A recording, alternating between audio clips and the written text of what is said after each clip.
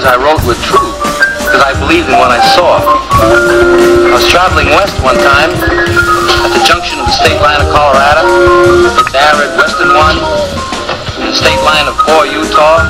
I saw in the clouds, huge and massed above the fiery golden desert of even fall, the great image of God, with forefinger pointed straight at me, through halos and rolls and gold folds that were like the existence of the gleaming spear in his right hand, which saith, "Come on, boy, go thou across the ground. Go moan for man. Go moan. Go groan. Go groan alone. Go roll your bones alone. Go thou and be little beneath my sight. Go thou and be minute as seed in the pod. Go thou, die hence. And of this world report you well and truly." Anyway, I wrote the book because we're all gonna die. In the loneliness of my life, my father dead, my brother dead.